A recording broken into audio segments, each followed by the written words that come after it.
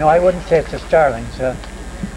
They do compete for the houses and all that, but starlings are here. There's nothing we can do about it.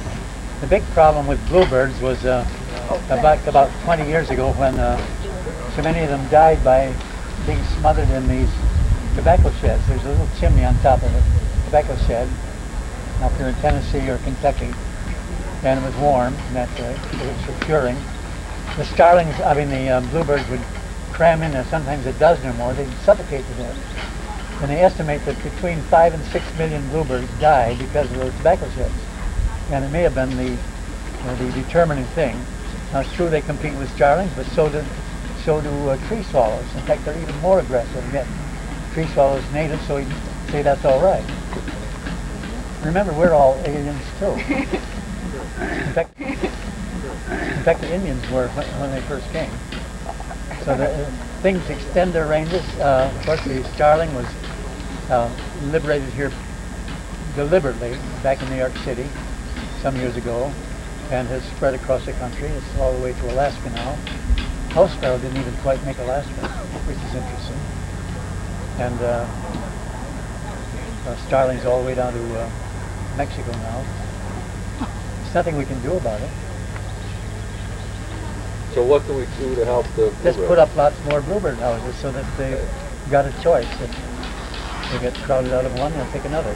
Bluebirds are rather docile birds. They're not aggressive, and therefore they can't quite put up a fight with a tree swallow or a starling. I would just put up more houses. And another thing is, Chautauqua County is going back to woods. See, when it was more of an agricultural county with a lot of old orchards and that's the proper place for bluebirds. And you've got, in fact, this should be rather good. I don't suppose there are bluebirds here, are there? Right here? Not right here.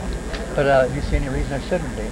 No, because they're on the hills surrounding us. Yeah. Uphill, just over across the expressway. Now you should put up some bluebird boxes here. Are there? There haven't been any yet. Now put up some boxes. I think you'll. There are just up on the hill at the airport.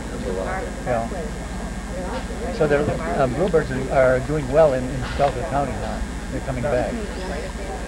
Crows are such scavengers, and they're so opportunistic. Do they steal baby birds or Once eggs? in a while, but this is why birds raise two rows, is because it takes care of the predation, you might say. Now, after all, everything eats something else. Even wheat eats something else. And I don't worry about crows one bit. In fact, we've got a pair of crows right outside my studio, and they are very quiet about it. You can have a pair around all the supermarkets in town. They have learned to live with us, and there's nothing more difficult from a human animal to live with. So I rather admire crows that they don't they're not particularly aggressive. They're very shy. So enjoy the crows. They're one amongst the brightest birds. You have to be bright to live with people. Thank you. I sound slightly liberated right now, but the older I get, the more I realize that there are other things in the world besides people. We always think in an egocentric way about ourselves. Jim, have you got some questions? How are the clubs doing around the nature center? The after-school clubs, good. Yeah. We've got a number of them going in several schools in the county. That's wonderful. I gather it's one of the best jobs being done in the whole state. Is that true? I'd like to think so. Well, this is what I've heard. It's a model for the, and I think, the RTP Institute certainly should cooperate with you, and I hope they are. They are, very much because, so. In a way, we should use you as a model for others to follow. We're working together on a number of things. Good. Working out Has well. it always been that way? Yes. Good. You'll have to come down and see how our progress we're making on our... Because I read the bulletins from time to time. It sounds great. Thank you. You should see the new building, how it's progressing. I'd love to see The it. addition.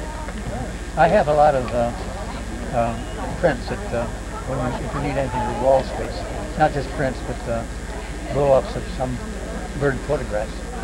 See, at my age, curiously enough, my therapy is is bird photography, because my ears are no longer what they were. They're not like Bob Sindel's.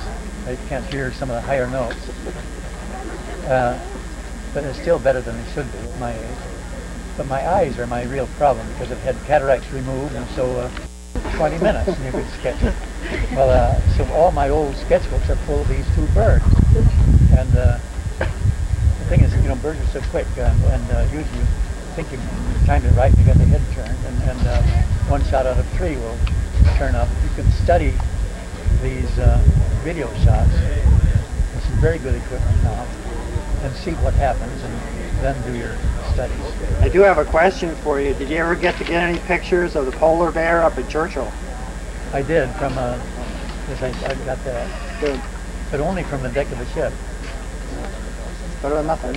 Well, you can go up to Bronx Zoo and get them too. But not the it's same. not quite the same thing. See, I've noticed all these very fine polar bear paintings that were being published around the country, because it's a PR animal, you might call it. And they're always obviously taken under zoo conditions. You can usually tell.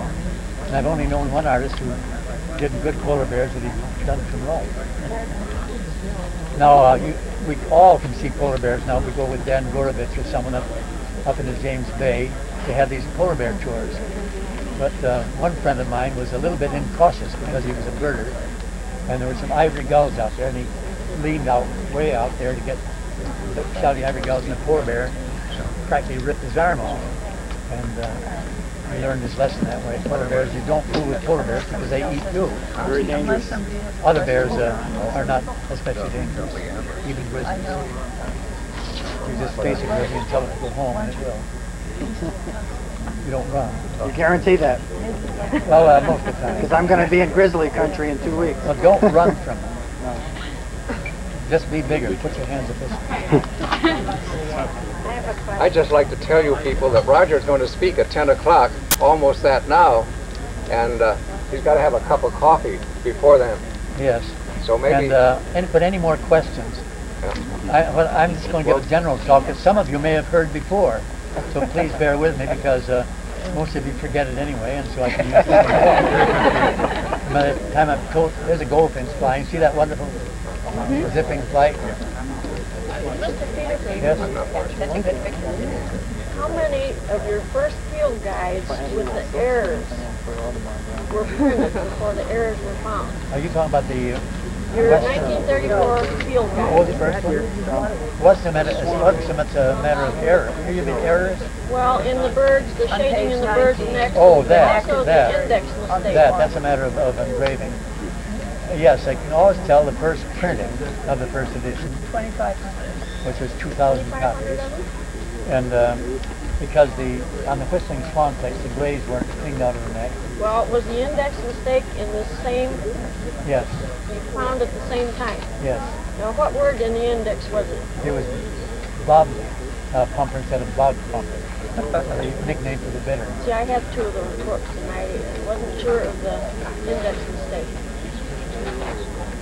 Yes, and you've got the dust jacket as well. I don't have the dust jacket.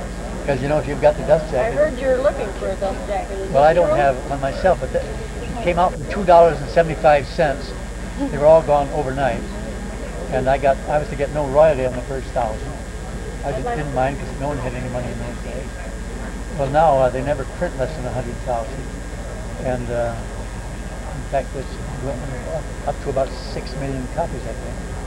But if you can get one of that first printing with a dust jacket, it's worth $1,500. Without it, it's worth probably 1,000. I don't know, but as much as you can get. This is the way the world is. It's,